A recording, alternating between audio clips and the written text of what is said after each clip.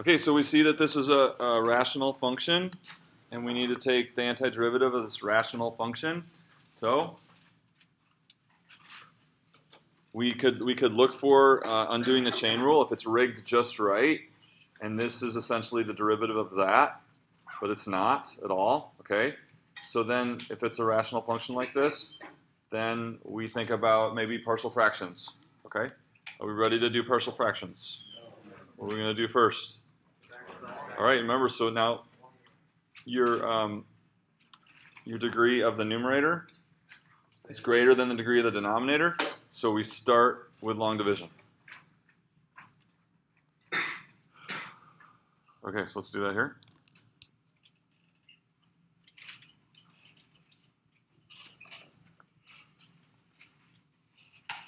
I'm going to go kind of fast, and then you can stop me if I lose you, but I don't want to spend a whole lot of time. So we got x cubed, or we got x squared, we want x cubed. So x is going to give us x cubed plus 3x squared plus 2x. And then we're going to subtract. We're going to get minus 3x squared minus 2x, and then drop the 6.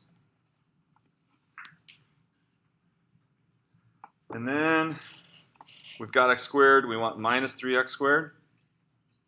So minus 3. And we get minus 3x squared minus 9x minus 6. And then we're going to subtract, and we're going to get 7x plus 12.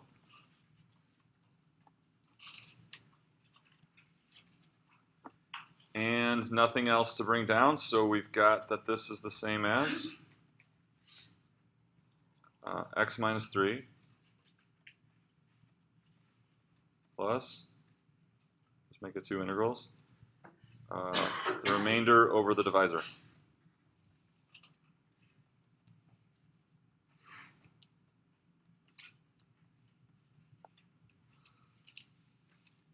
Okay. Did you follow? Any questions on that? So that's piece of cake. So we just need the second one. So the second one is perfectly, so we can do partial fractions if that can be factored, right? We need at least the product of factors, and of course it can, x plus 2, x plus 1.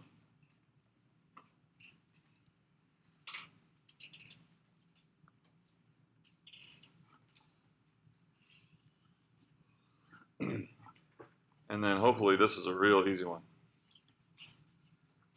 So I'll start down here in blue, and we're going to have a over x plus 2 plus b over x plus 1. And we need that to be equal to 7x plus 12 over x plus 2, x plus 1.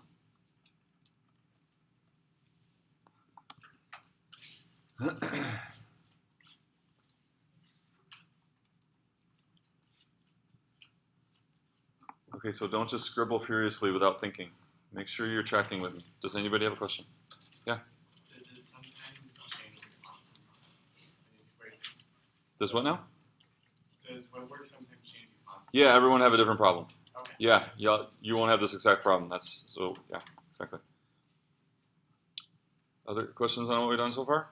So now I'm going to add these back together, and we need it to be equal to what we started with, right?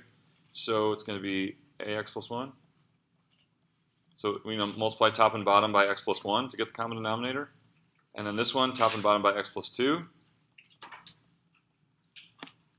And then we'll get the common denominator, which we already have. So then this has to be equal to 7x plus 12. And so then our x term is going to be a plus b x plus a plus 2b equals 7x plus 12. So a plus b is 7, and a plus 2b is 12.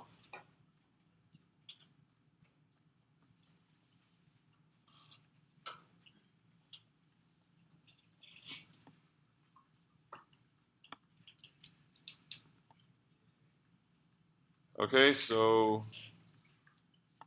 we could take the opposite of this top one and add, and then we get b equals 5. So a equals 2.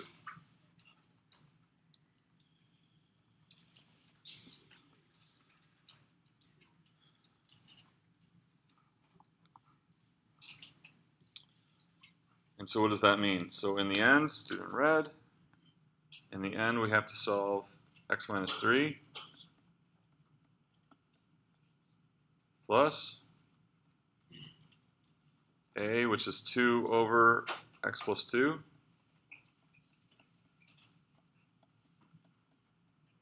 plus b, which is 5 over x plus 1.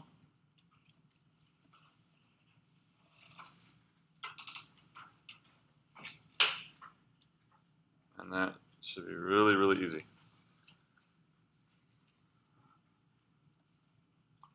Any questions? So I won't go any further because I think hopefully that's should be very easy from there.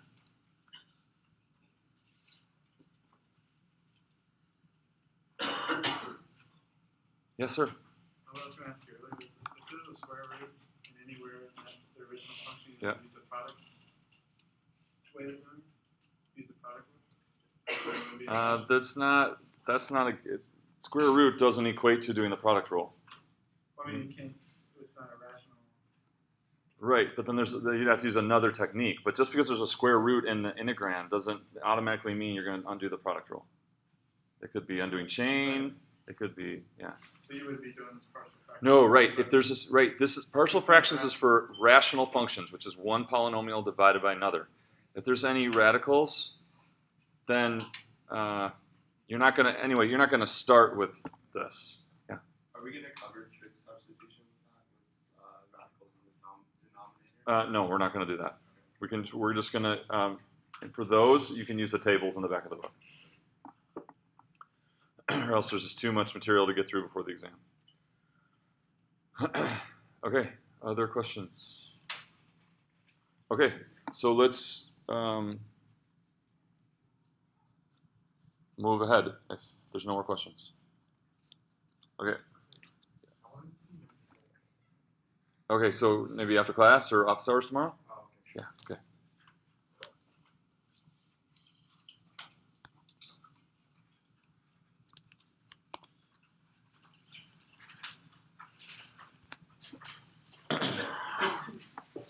Okay, so let's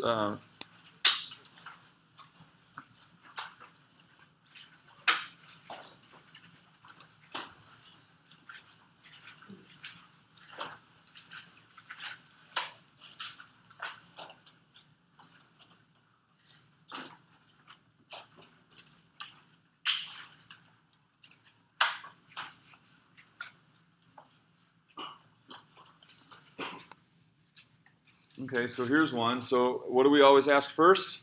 What's the first line of defense? Okay, so I recommend, is it undoing the chain rule? Is it undoing the chain rule? And so what do we think? Is this undoing the chain rule? No. Could you come up with a change to this so that it would be? Okay, he said get rid of this term right here. If you got rid of this term right here, would it be undoing the chain rule? Yeah, because then this would be essentially the derivative of your denominator. What's another way to change it? Yeah, if you added 3e to the x in the numerator, then that numerator would essentially be the derivative of your denominator. Okay, good. So that would be two ways to do that. If you eliminated that, or if you added it back up into the numerator. But we don't have either. So we kind of look at this here and we say, what does this look like? E to the 2x, e to the 2x plus 3e to the x plus 2. So what does that kind of look like? Anyone recognize what that kind of looks like? This is, yeah, like this is like something squared, right? And then again squared, and then to the first power, and then a constant. So it's kind of like partial fractions in disguise, but we got all these e functions in here. And so this is a technique that we call using a change of variables, or substitution technique.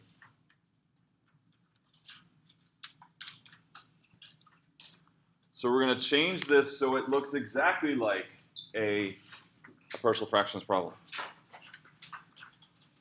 So if we want this to be like just something squared, and then this something squared, and then this something to the x, what is that something? e to the x, right? E to the x, this is the same as e to the x squared.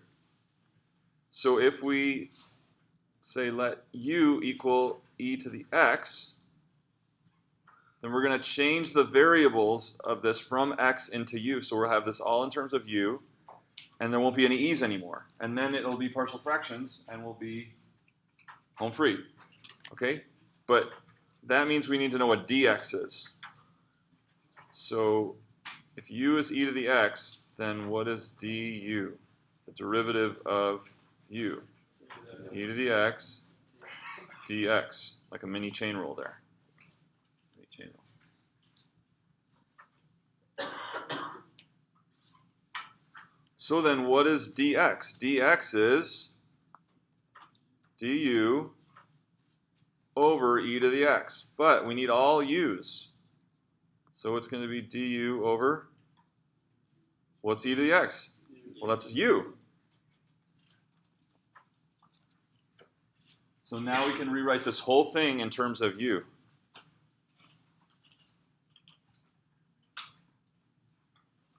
So e to the 2x, if u is e to the x, then e to the 2x is u squared. And there it is again. And then 3e to the x is 3u. So this is looking a lot friendlier now. And what was dx? Du over u. Now, what kind of values were these? 3 and 8. Those are x values, right? Because we're dealing with, so it's not going to be, this one's not going to be from 3 to 8. So we have two choices. We could switch that 3 and that 8 into u, and then we never have to switch back to x, because we're going to actually evaluate it and get the final answer as a value. Or we could do the antiderivative, switch it back to x, and then use 3 and 8. Either way. So let's do that second way. So we're going to just leave these off. There's some values of u. And we can simplify this. We got a u squared and a u, so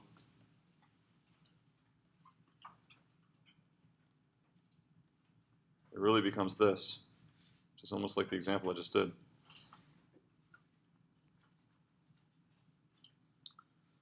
Okay, so it's going to be, this is going to be u plus 2, u plus 1, so it's going to be a over u plus 2 plus b over u plus 1.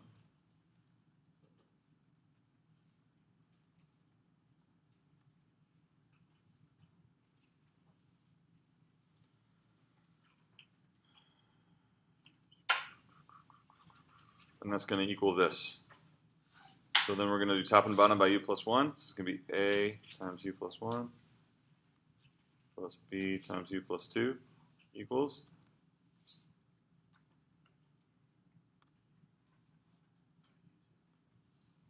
just u, right? Just u.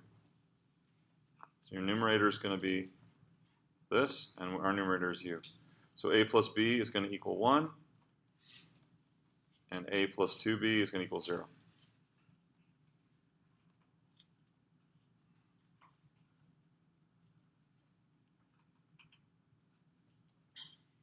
Okay, so if I subtract here, I'm going to get, let's do the subtract the top again.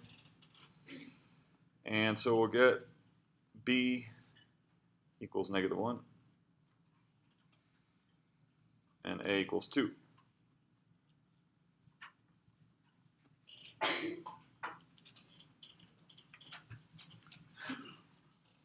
Check my math. Did I do the math right?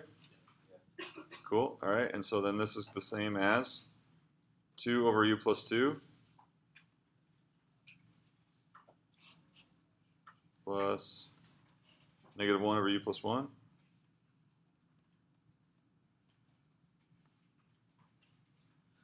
which is easy. 2 natural log absolute value u plus 2 minus natural log absolute value u plus 1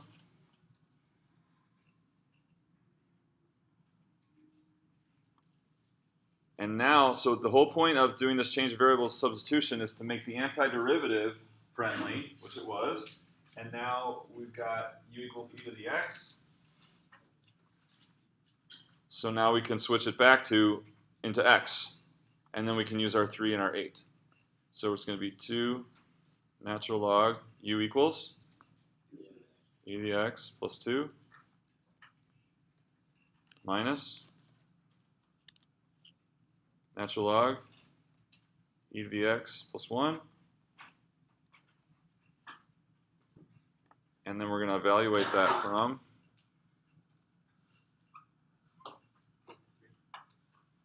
3 to 8.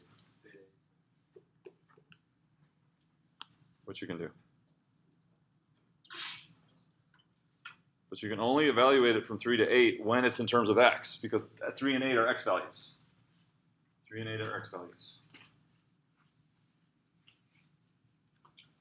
So our other option would have been to change the 3 and 8 into u values. So when x is 3, what is u? E to the third.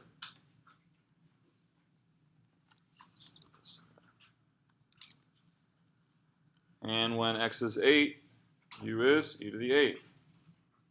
So then we could have just stuck with this one right here. And it would have, instead of being from 3 to 8, it would have been from e cubed to e to the 8th. So you could have evaluated this from e cubed to e to the 8th. And that would give the same results. If it's a non-definite integral, so if it's what's it called? This is definite, so indefinite, yeah, indefinite. So if it's an indefinite integral, you have to change it back to x in the end, okay? So that, because you're getting the antiderivative just by itself, it needs to be in terms of x. So you have to work it through and then substitute back in from u back to x. Was there a question? Yeah? What's that? What's that?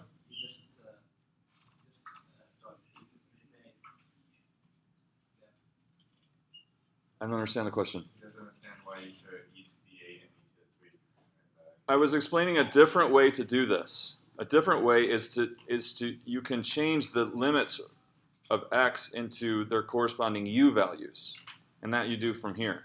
So when it's in terms of u, then when x equals 3, u equals e cubed. And when x equals 8, u equals e to the 8th. So this integral is equal to this one.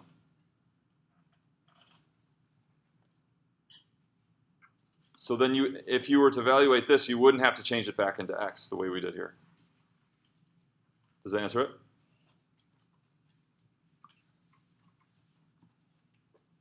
Yep.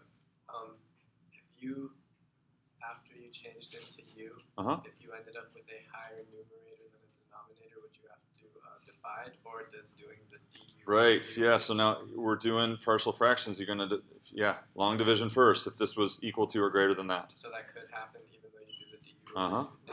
Yeah, depending on what the original problem is. Okay. So yeah, you want to follow the same partial fractions technique once you get here, and if that means long dividing first, you long divide first. Okay. Yep. Yeah? Why did you choose u equals e to the x in the first place?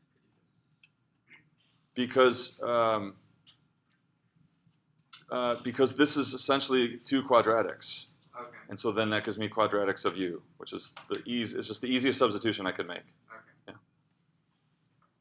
Other questions? Okay, so let's see a different one. So you still have to plug in 8, plug in 3, and subtract. I did not do that last step, okay? Another example.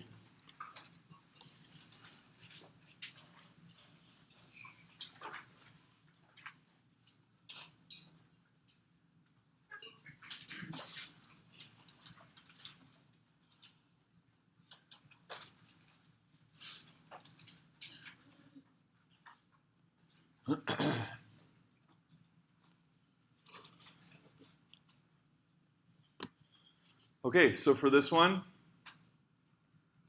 we're thinking, so first we asked, is it undoing the chain rule? No. No, not at all, okay? Not undoing the chain rule. So undoing the product rule, we got a fraction with a square root, looking pretty ugly. So we come to this other possibility of, is there a substitution we can do to make our life nicer? Couldn't we rewrite it? What's that? Couldn't we rewrite it? As how? X minus 1 squared times 1 half x plus 1 to the negative 1. Okay, we could write it as a product, and then in order to do what technique? What are you thinking? To reverse product. Yeah, so it's possible, but it's just look, because it's something to the negative 1/2 and then something squared. That kind of tells me that I would be a little leery of that, because when I do antiderivatives and derivatives and then multiplying back together, I'm not seeing that getting easier. But you can try it. Just see what happens. Yeah, if you want to try that. But from my experience, with one term squared and 1 to the negative 1/2, that's ugly. I don't think it's gonna turn out to be a nice undoing the product, just from doing lots of these. So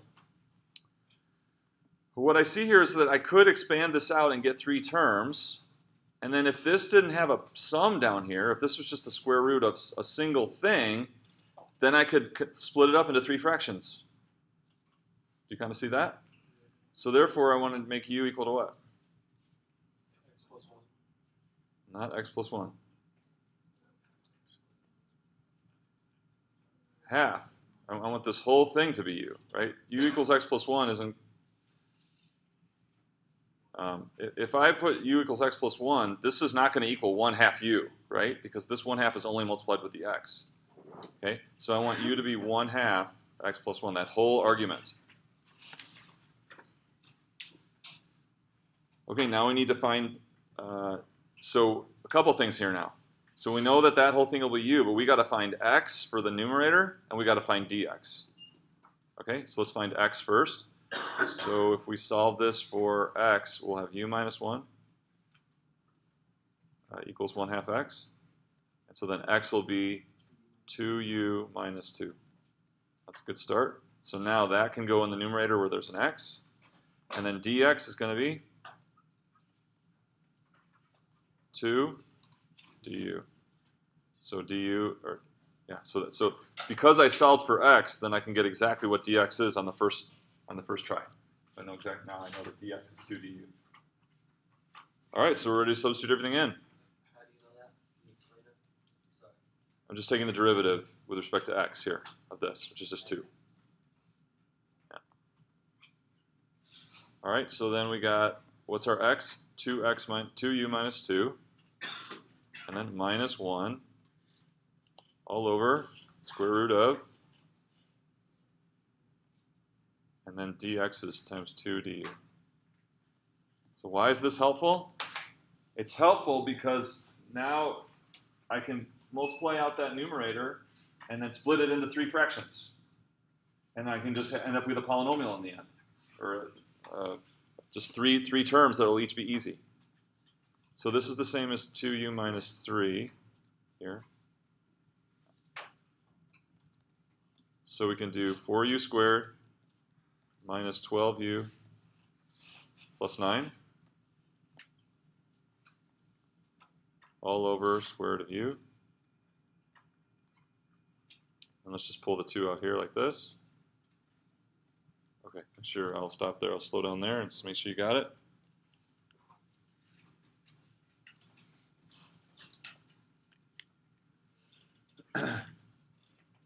Following everything I did? Yeah? So the 2 out minus from the 2 du, right? Yeah, I just took that 2 and put it in front of the integral. Yep, it's this one right here.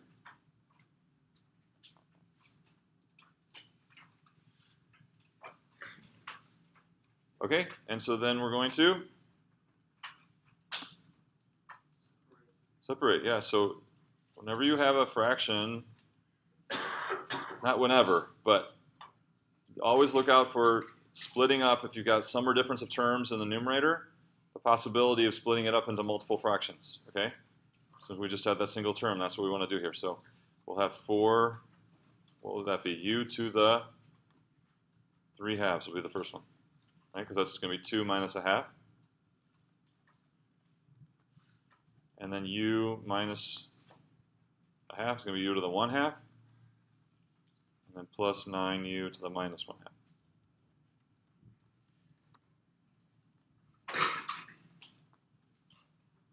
And then we got an easy one. We just got to get our power rule right.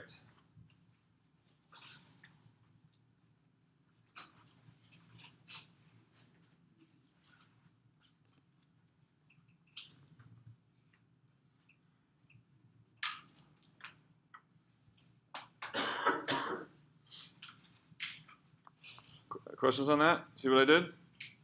Just time each one by Yeah, I just split this up into 3 fractions, which is essentially, you can think of this as division, each one divided by square root of u, or each one times u to the minus 1/2, whatever, however you want. Good? All right, so that's going to be 2 times 4 times what? 5/2, 2/5 u to the 5/2 minus 12 times 2/3 u to the 3/2. So this is just get your arithmetic right. 9 times 2 u to the 1/2.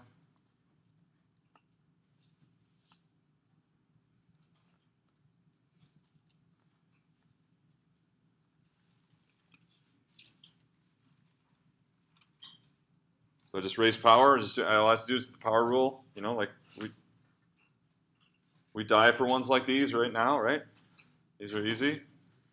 Okay, and so then, but then we have to back substitute, right? So the answer needs to be in terms of x. And so we go back to our, what did we say u was? 1/2 x plus 1. So I'm going to multiply the 2 in, and I'm going to substitute back the 1/2 x plus 1 in for u. So this is going to be 2 for 8/5, no, 16/5. 1/2 x plus 1 to the 5/2 minus, so 2 minus 48/3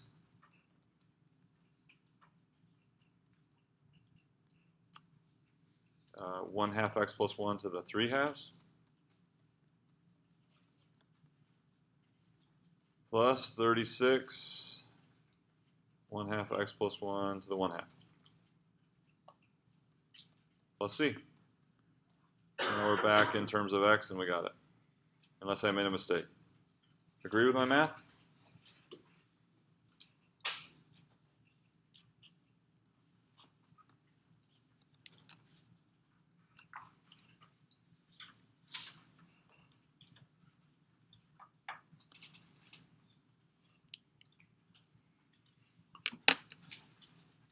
Time for questions. Follow all the math? Did I do it right? Okay, so you guys try one while I take attendance. Can I erase this?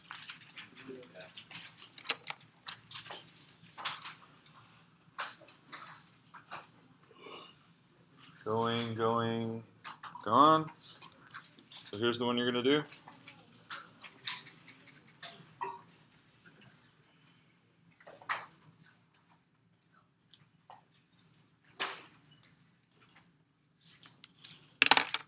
Okay, go, work together. Oh. It won't change your letter grade. It'll change your grade a little bit, but it won't change your letter grade.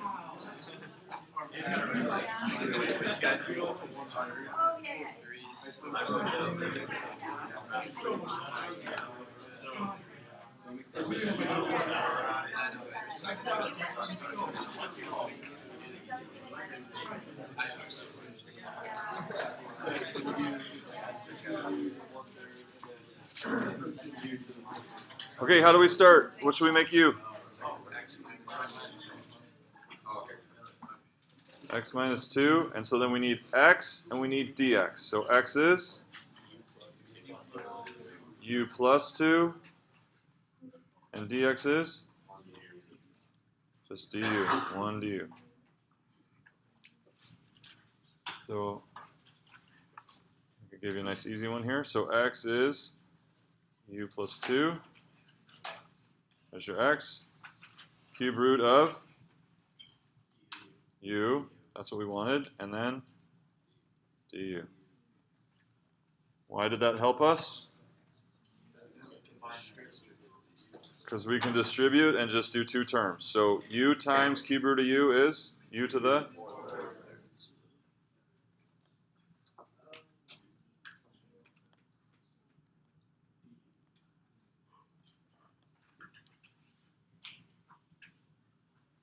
Okay, so another technique you have to be on the lookout for. So what's this, 3/7, 7/3?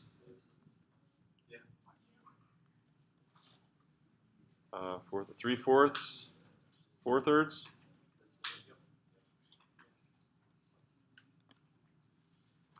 And then we have to switch back to x.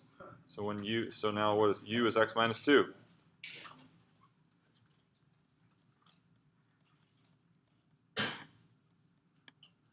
6/4, 3/2.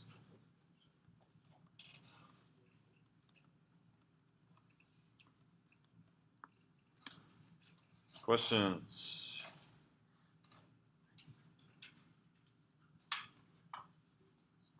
So we kind of saw two uses of this substitution technique. The first was to make it look like something that we know, like we had all the e to the x's, and by getting rid of the e to the x's, it became a partial fractions problem. These last two problems we've done are another kind of useful thing for the substitution, is that if you can get what's under the radical as just one thing, then you can distribute that, right? You can multiply that through and just get a bunch of separate terms. So that's two things to be on the lookout for in terms of substitution. Okay, another thing to use substitution for is to get ready to use it for in the tables. So in the back of your book, even if you don't have your book, that's okay, but in the back of your book, there's pages of tables. They're called tables of integrals, and they're numbered. Okay, 1 through 120. Okay, so there's 120 different forms, and so basically, when you're given an integral, you have to find if you're going to use the table, you have to find the form that matches, or the form in the table that matches the one you're given, and you might have to do a u substitution to get it to be exactly like what's in the book, and then you can apply the table. Okay, so let's do an example of that.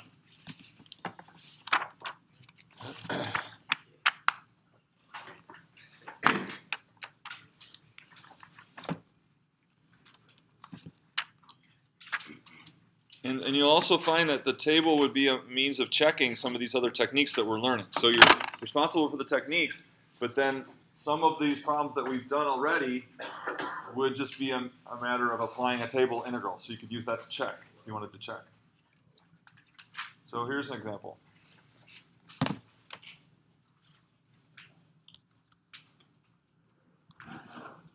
So tables.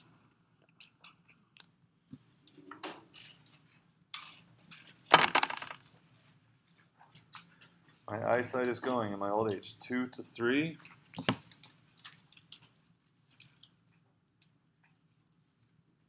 One over.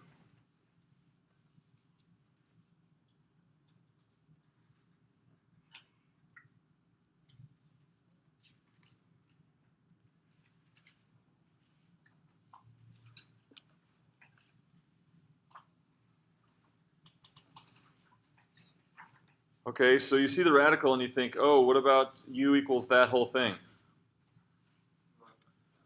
Maybe, but with these squares, it could get ugly, okay? So, and there's nothing wrong with trying. If you have an idea, there's nothing wrong with trying it, okay? But because this is a little more, got these squares here, that's not going to do it. So what we're looking for, there's a whole, in the tables, there's a whole section where it says this. It says forms involving, if you have your book, you can go look in the back there. Forms involving u squared plus a squared, that's a u. And then u squared minus a squared minus u squared.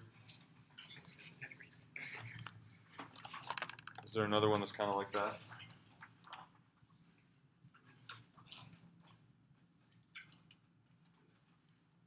A plus bu is the next section.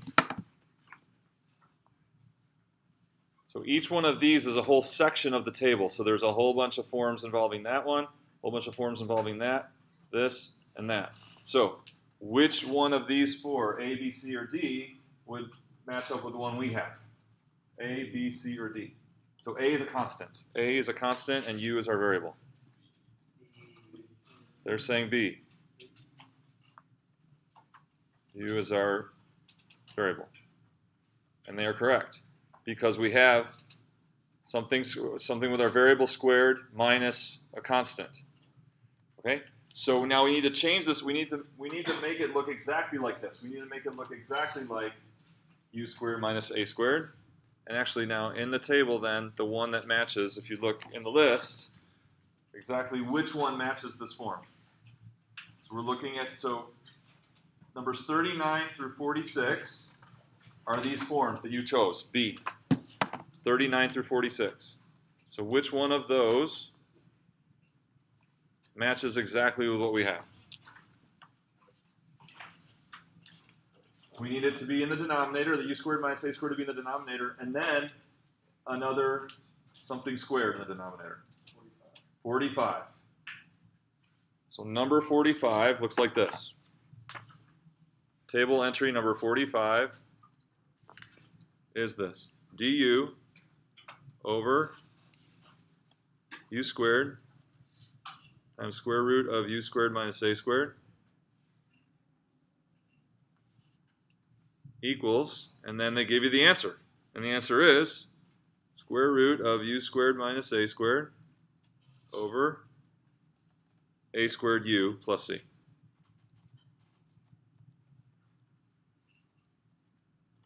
So this is what's in the table that we're going to use to solve the one we were given, because it matches the form. We've got 1 over something squared, square root of something squared minus 7. That matches this, and that's table entry number 45. So now we got to get ours to look like that. Okay? So what are we going to call U? So we need this to be U squared, therefore U has to be what? 4x. Not 4x. So what squared gives us 4x squared? 2x. I'll do this in red. So U is going to be 2x. And what is A going to be? The square root of 7, because 7 has to be A squared. So A is going to be square root of 7.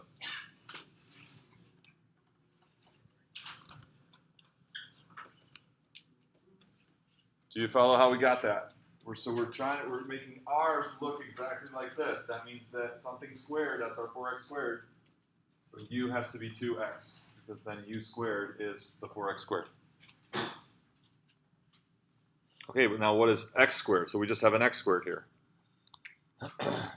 So what is x squared then? It's going to be U over 2. So x is U over 2. So then x squared is going to be U over 2 quantity squared.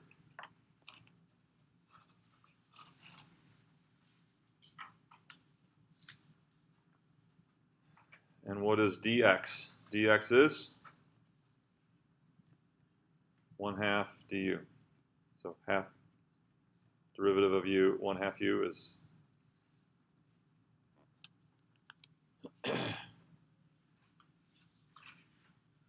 so all this stuff is what we're using to change ours into one that looks like table entry number 45.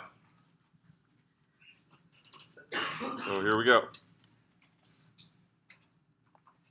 Okay, so we'll leave these off. So it'll be 1 over x squared is u over 2 quantity squared, or I'm going to put u squared over 4. Is that okay? It's the same as that. Times the square root of What is dx now? Yeah, wouldn't dx be x squared? I'm doing dx on this, right? Dx is going to be 1/2. Oh, just du. Is that what you're saying? Yeah. Yeah. Sorry. Just 1/2 du, not u. Thank you.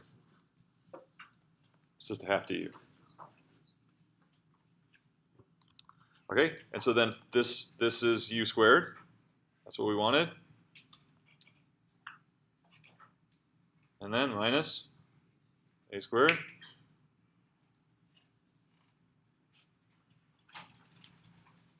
And then dx is 1/2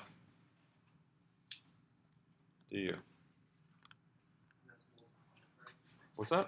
That is multiplied. Yeah. So the only thing different now is just this constant, right? So we're gonna have a, this will be 4 in the numerator and 2 in the denominator. So then this becomes, so this 4 and this 2 just make for a 2.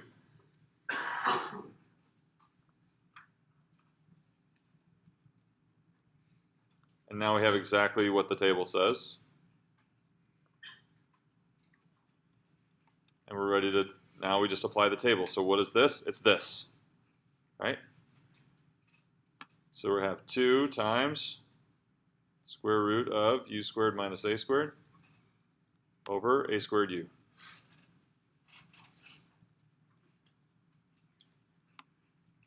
But we need that back in terms of x now. Back in terms of x, it's going to be 2 times square root of 4x squared minus 7 over a squared is 7 times 2x. Now that it's back in x, now that it's back in x, we're going to evaluate that from 2 to 3. And we can, before we do that, 2 over 2 is gone.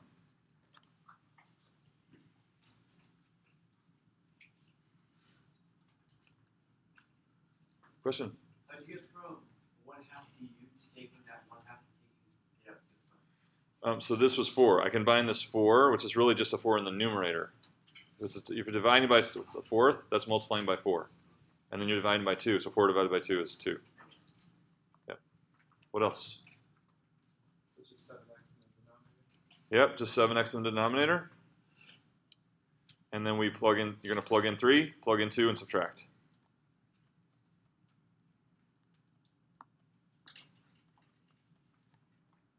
So you're going to test you did this like a table? Is that what you're saying? Yeah. So if on the test you're using the table technique, you'd have to have this, or a bunch of these, and you have to pick the right one.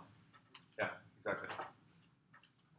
And then someone asked about trig substitution. Well, this is essentially a trig substitution problem. So for our purposes, we'll just use the table to do those problems. So for the actual question on test, you'd say use one of these to solve this. No, you might have several integrals to solve, and then I'll give you a table, and then you'd have to decide which ones you'd use the table on, right? And which ones you use trig substitute, or which one you use partial fractions, and which ones you undo the chain rule. So that's the added, in your studying, that's the added dimension to this, is now you have to also be able, not just do the techniques, but identify which technique, okay? And that's where that list comes in, because the lists are all jumbled together, and so you get to practice. So from experience, you just know that's going to be nasty if you try to undo the product. Yeah, to the -2 and to the -1/2. So you're going to have 1 to the -2 and 1 to the -1/2, and then a 4x squared minus 7 in there. Yeah. So when you start doing it, you're going to see like that, Right, so if you can try it. If it blows up on you, then you're like, okay, maybe this is a different technique. You know? Yeah. Can you explain how you got the 8 of the square root of 7? Because that needs to be a squared. So in the form, it's u squared minus a squared. So a squared equals 7. Okay. All right. And then so the area is radical 7. What else?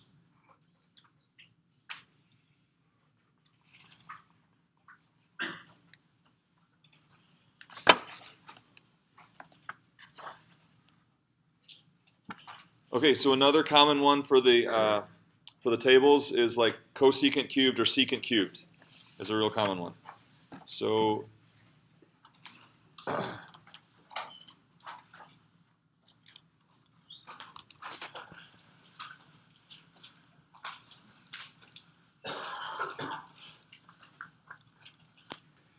if you look in, there's a whole section on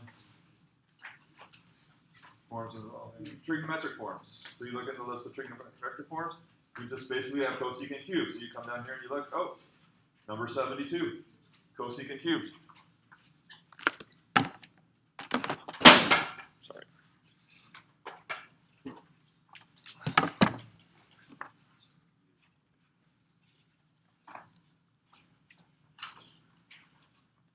which says that cosecant cubed u du equals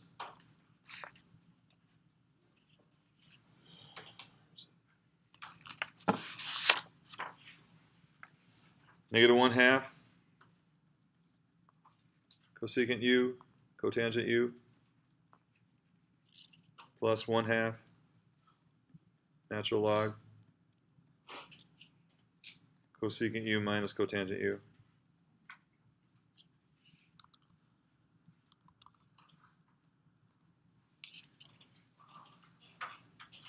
What do you mean, wow? They're giving you the answer.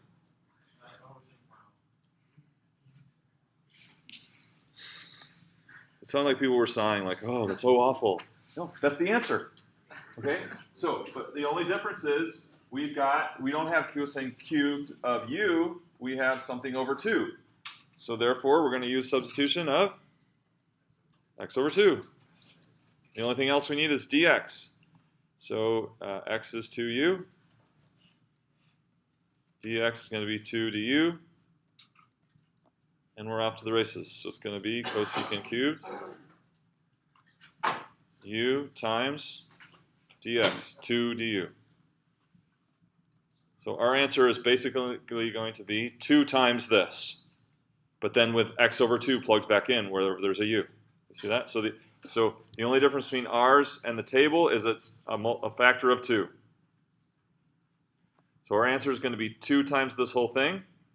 So you can just take away the 1/2, but then you have to substitute x over 2 back in for u. So x over 2, x over 2, x over 2, x over 2. That's all there is to it for an easy one like that.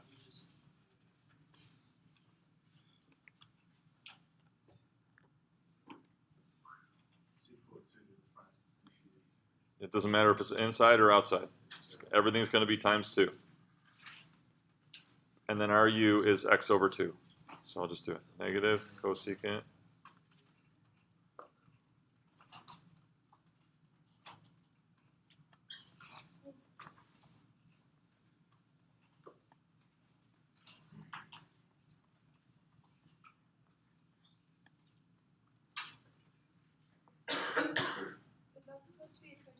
probably.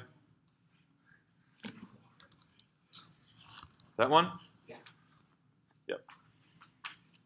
And that's the rule right underneath it, right? Well, above the squared answer. This is exactly what I just wrote this down from the table. This came right from the table. That's table line 72. When I did the substitution, I ended up getting just all I get was 2 times that. So I'm going to do 2 times that, and then wherever there's a u, I'm going to do x over 2.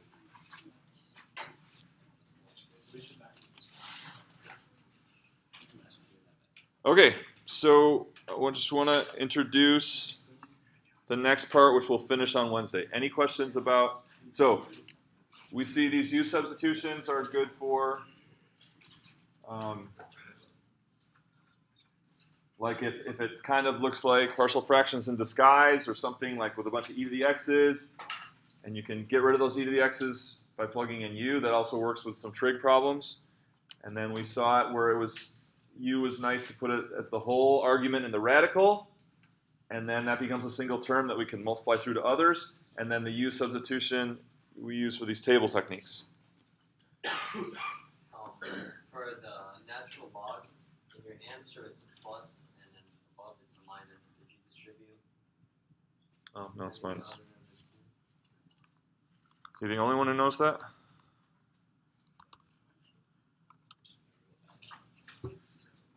So it doesn't work if you don't follow the rule.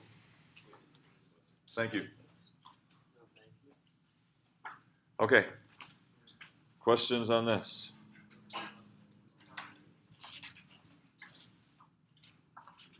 All right, so now we want to deal with something called improper integrals. Can I erase?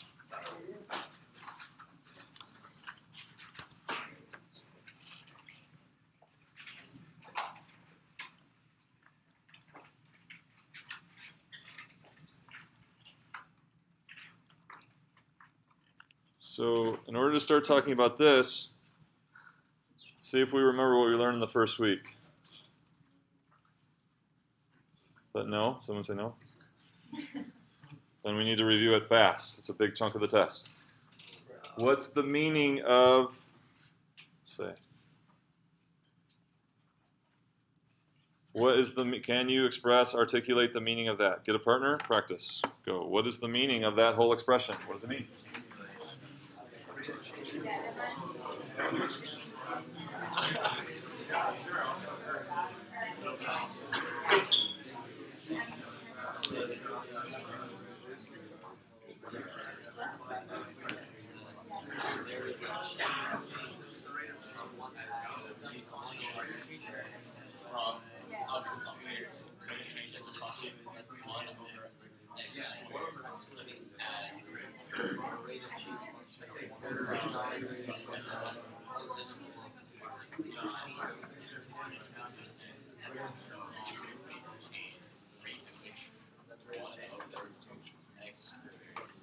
Okay, volunteer. So, what does this thing mean? Yes, sir?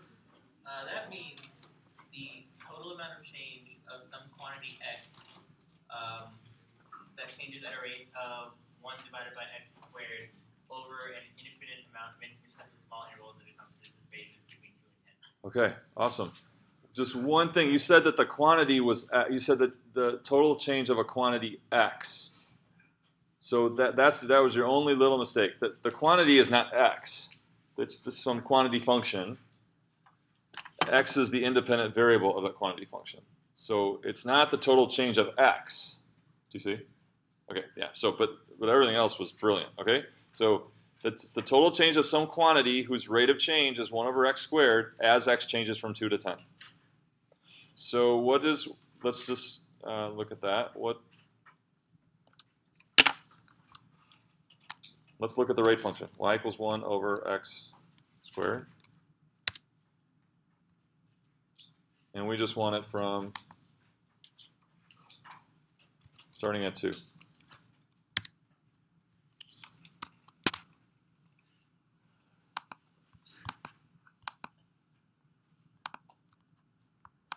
Zoom in a little bit there. Okay, so we're going to look at, this is our rate, this is the rate function. This is 1 over x squared. So based on, if at this rate of change, so what happens to the quantity as x goes from 2 to 10? What's the quantity doing as x goes from 2 to 10? Decreasing, right? Is the quantity decreasing or increasing? Increasing. Why? The rate is positive. The rate is decreasing, but the rate is always positive. So for this whole interval from 2 to 10, you're going to see that quantity increase. It's just going to increase at a slower pace as x increases. But go ahead. Is it positive because it's above the x-axis? The rate of change is positive, which is shown by the fact that it's above the x-axis. That's right. So because the rate of change is positive, from 2 to 10, that quantity is going to increase the whole way. Okay? So then what would...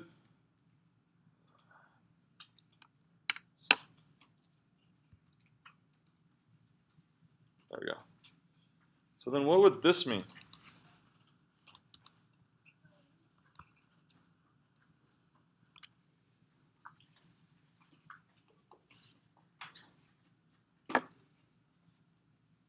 So it's still the amount of change of some quantity with that rate of change function 1 over x squared as x goes from 2 on forever. So what's the quantity going to do? What's the quantity going to do starting at 2 as x increases?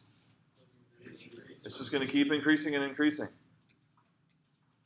So shouldn't this, if the quantity keeps increasing and increasing, shouldn't this just be an infinite amount of the quantity?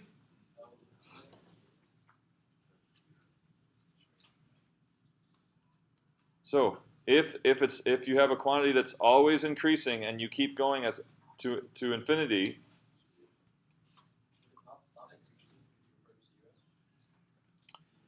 it won't stop increasing, but it will continue to increase at a smaller and smaller rate.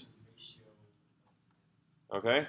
So let's see what happens if we kind of try to solve this. So in order to do that, you can't plug infinity into things, but we can take limits, right? So we're going to take the limit as a gets very large.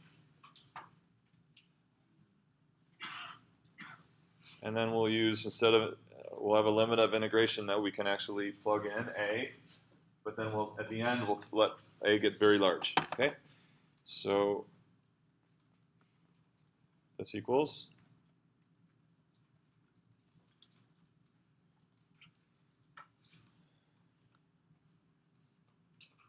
nice and easy, x to the -1, but then it's negative, right?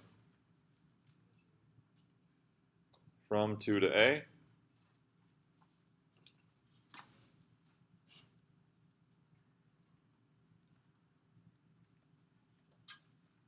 So plug in a, this is going to be -1 over a plus 1 over 2. What happens to that as a gets really, really big? That's going to get really small. It's going to essentially be 0 when a gets really, really big. Therefore, so this is kind of interesting. We have a rate that's positive forever. So we have a quantity that's increasing forever, yet the amount of that quantity is 1/2. Not only is this not infinity, but it's kind of a small number, 1/2. Okay, so what's going on? How is it possible that that quantity is increasing forever with a positive rate, but then we get a finite amount of that quantity? So how is that possible? Yeah. Because it will just be increasing so infinitely small. Okay. And how do we see that? Where do we see that here? That it continues to approach 0. Yeah. Someone else had their hand up. Same thing. Exactly. So the fact that the rate is getting so close to 0 that the amount of increase, after a while, the amount of increase on that quantity is just negligible. It is increasing, but just by such a small amount that it never eclipses a total quantity of 1/2.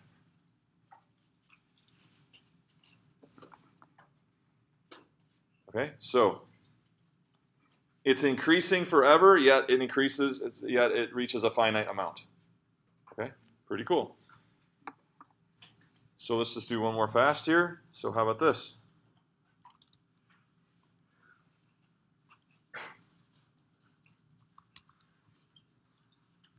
And we'll do this one from, say,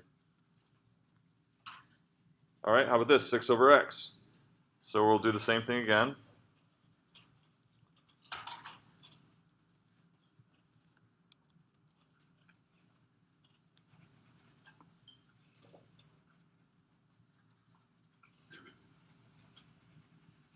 Okay, antiderivative of 6 over x. 6. Better know this. Natural log.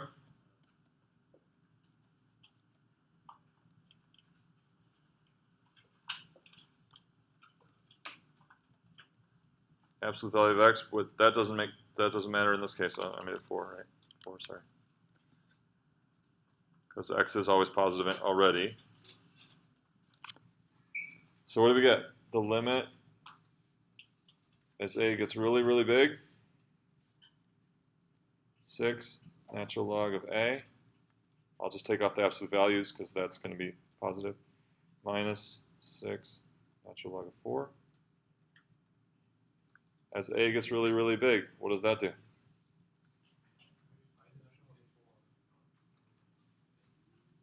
So now if a gets really, really big, what does natural log look like?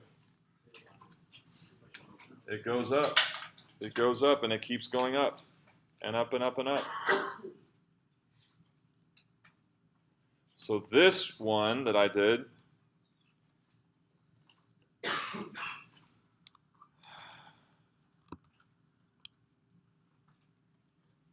is called divergent. Why? Because in this particular case, the amount of the quantity does increase indefinitely. Because this integral, as a gets really, really big, that amount of that quantity, the change in the quantity, gets really, really big. We just saw it right there. So that's divergent. But 6 over x gets close to 0 as the rate function, so why is this different?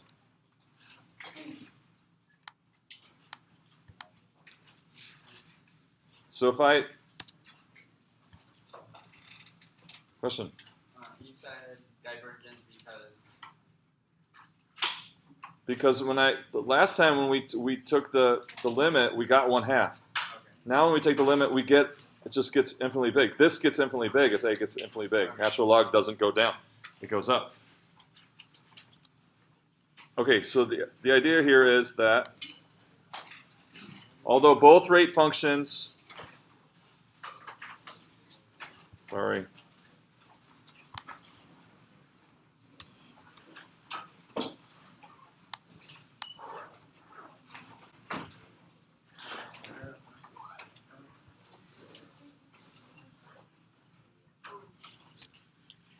although both rate functions, 1 over x squared and 6 over x, they both approach 0. What's the difference? How does this one go to 0 compared to the other one? A lot slower. See how much higher it is? And it'll eventually get very small, but not soon enough for the amount of the quantity to just get really, really large. So not only does the rate function have to go to 0 in order for the quantity to be a finite amount, but it has to get to 0 fast enough. 6 over x doesn't. 6 over x hovers up higher, so that total amount of that quantity just gets infinitely big. And we'll continue that on Wednesday. So web work and start studying for your exam.